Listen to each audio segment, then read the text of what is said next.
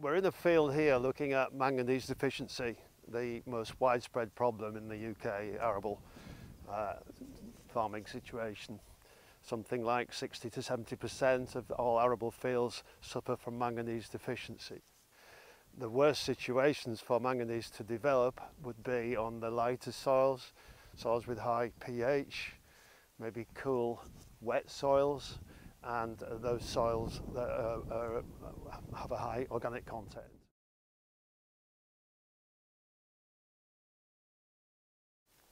If we look at the plant itself, we can see very typical symptoms on this leaf. On the lower leaves, the older leaves, it's typical browning, interveinal browning, which then sort of goes to a grey colour and can actually completely bleach the plant.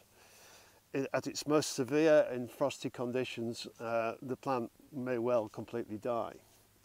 The result of manganese deficiency, as you may see here and immediately behind me, is a very much retarded plant.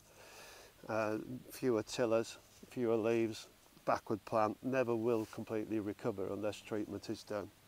And as I've said before, treatment really should be preventative. The soil types that are typical for manganese to become a problem are those lighter soils, which may not properly consolidated through the autumn, sort of light and fluffy, and tends to show up in patches, and as you can probably see in this field, we have a yellowish patch where I'm stood. Sampling to identify a potential deficiency is a bit difficult with soil. Manganese is very mobile in the soil and quickly leaches out, so it can, by the time that the results of the analysis come back, actually come from a satisfactory level to an unsatisfactory level.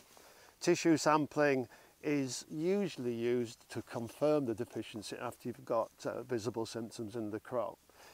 So I think the history of the cropping is much more important, really. The knowledge of the farm and the history of manganese deficiency occurring in previous crops would tell you, the farmer, when you should be treating as a preventative treatment on a routine basis is the way to manage this problem.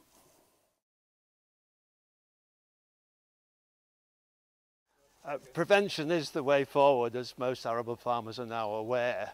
And the traditional way of treating, increasingly so, has been with the use of these 1,000-litre IBCs. They would contain a 15% solution of the manganese in the sulphate form. They are in need of a forklift for loading and unloading. They are cumbersome. And when they're empty, they're often a nuisance. The manufacturers will rarely take them back.